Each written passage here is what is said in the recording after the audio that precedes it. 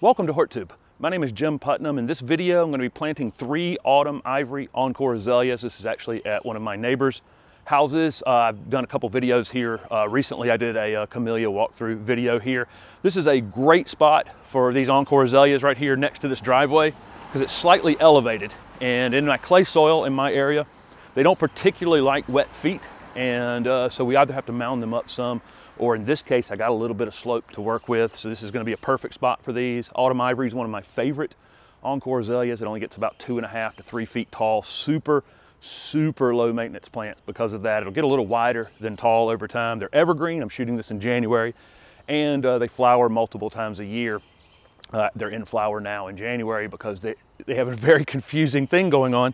As you can see, I'm in shorts and a short sleeve shirt in Raleigh, North Carolina on January 13th. So you can see we're all confused right this minute, but great time for planting them, and they're in an elevated space. So despite the fact it's been raining a lot recently and the soil's very wet, I'm not at all worried about drowning them.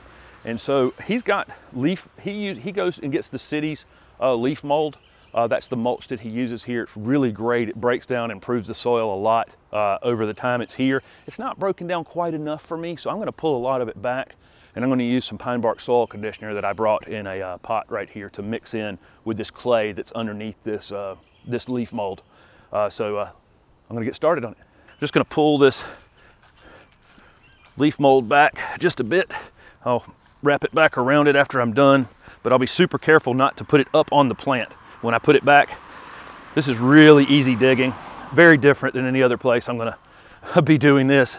My yard is just solid clay. He's really worked on this a lot over the time he's been here, so much easier working here. But this takes time. This is somebody who's put the work and effort into you know, moving into a property where it was probably very difficult to work in, and has really improved it. I'm using, this is a 5-inch wide trenching shovel that you'll always see me use in these videos. Makes digging really quite a bit easier than trying to use a full-size spade. Like I say, I'm just going to take some of this bark. This is just a fine ground pine bark. A compost would work as well, but if you can find pine bark soil conditioner where you live, and especially in the southeast, probably in the northwest, they have some sort of bark product as well. I'll take him out of the container. I always hold the container upside down like this and just pull the pot off like that. Azaleas always have this really fibrous root system. As you can see right here, see that? I'll break a little bit of that up. I don't have to go too crazy on them, but I'm gonna set him down in there and just make sure I can use my shovel. I can lay my shovel across the ground right here and just check and make sure that I am raising this azalea, the top of that root ball, slightly above the grade.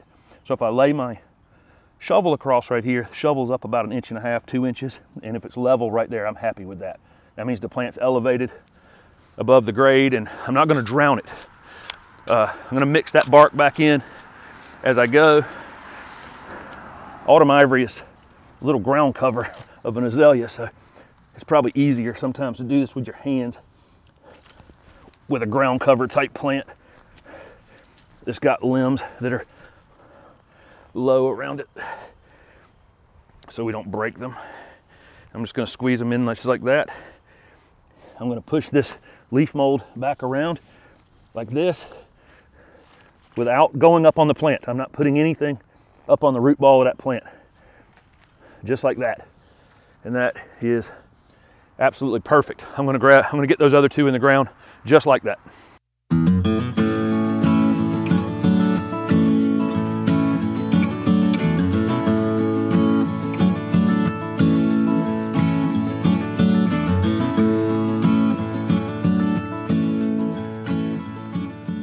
So that was super easy digging out here, despite the fact that this is a really heavy clay. He's really worked on it hard over time. You can really tell. This leaf mold that he gets from the city of Raleigh works really well as a mulch. It will have a little bit of trash in it here or there. There was a little piece of plastic here.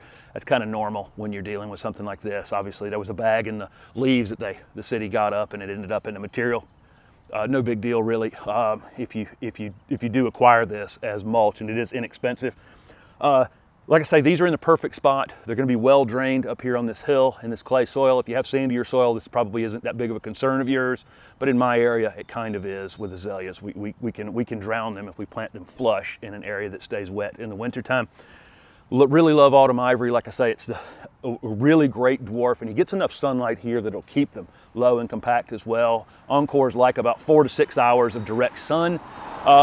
They're very shade tolerant and very sun tolerant at the same time, but somewhere in the middle is just the perfect spot to keep them low and compact and full and blooming regularly.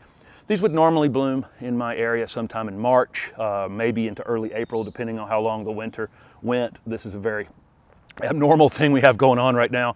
And after that, I would give them a light shearing or haircut if they needed it. This is a super compact variety. I don't think it's going to really need very much pruning, but that would be the time to do it. I can use an organic a slow release fertilizer on these toward the end of winter, or any kind of slow release fertilizer once a year, and that's it. They'll need to be monitored this first spring and summer. There's not a lot of root competition around here, so they're not going to get beat on by other plants. They got their own root space here. So once they're in the ground this first year, with the way he's improved the soil and he keeps it mulched, I don't think he'll have to do a lot of ongoing watering on them. So thank you very much for watching this video. Like I say, autumn ivory is one of my absolute favorites. I love little low doming evergreen plants like this that just require very little maintenance. Thanks for watching.